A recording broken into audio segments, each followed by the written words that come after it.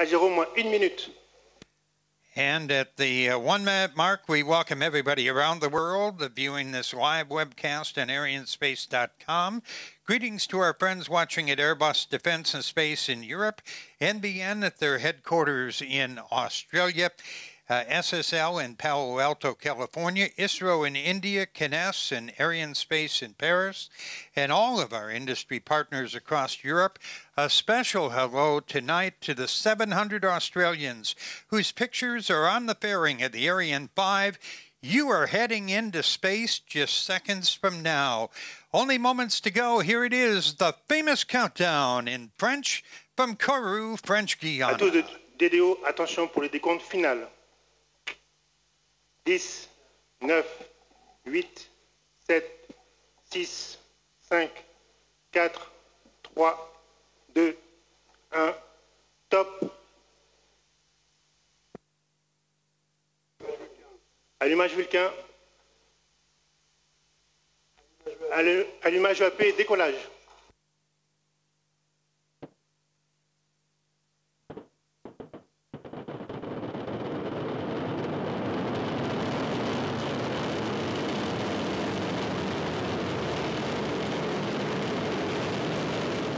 Et les paramètres à bord sont nominaux.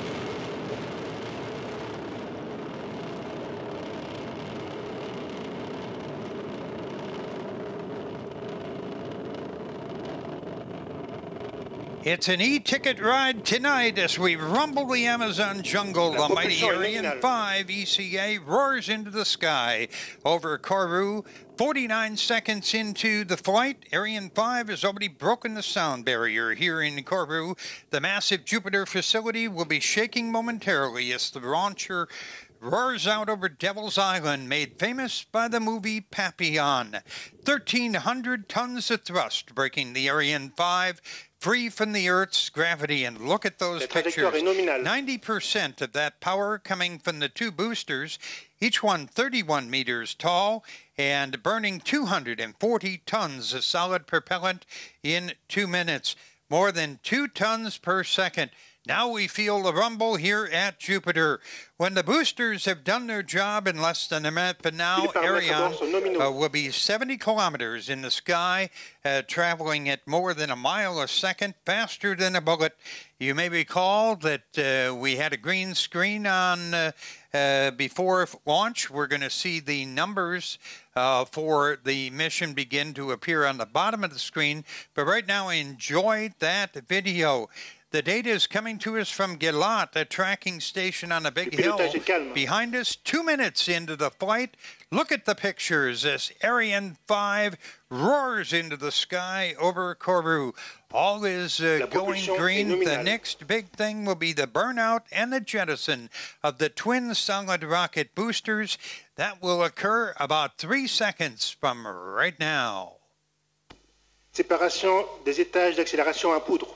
And look at that picture as you can see them clearly, the two boosters falling away and the main core, the white light, that's the Ariane 5 and our two passengers making its way into the heavens. The boosters have done their job. We don't need them anymore, and they will fall into the ocean. We've lost 600 tons in just 2 minutes. The Ariane 5 weighs about 180 tons now. As Ariane gets lighter, it goes faster. And there, that white spot of light in the middle of the screen, that is our two valuable passengers and the Ariane 5 ECA. And all is going well at 3 minutes and 8 seconds into the mission.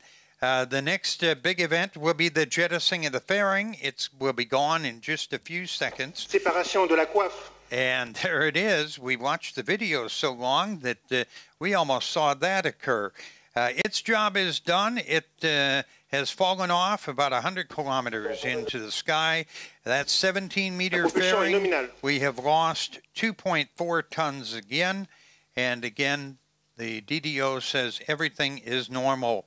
The launcher now 121 kilometers into the sky. There's Bruno Girard, Vice President of Arianespace, CSG, and then Joel Donadel. He is the head of ESA's Kourou office. And a special welcome to Didier Favre, the new head of CSG for Guiana. The main cryogenic stage, or the EPC, is now burning. It burns for about 9 minutes.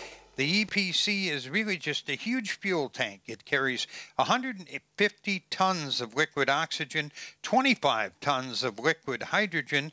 That engine is gulping 320 kilograms, about 700 pounds, of fuel every second, 500 times more than a jet engine. I have absolutely no idea what the fuel mileage is for the Ariane 5, but it's built for speed and power, and in that arena, nobody cares about fuel mileage.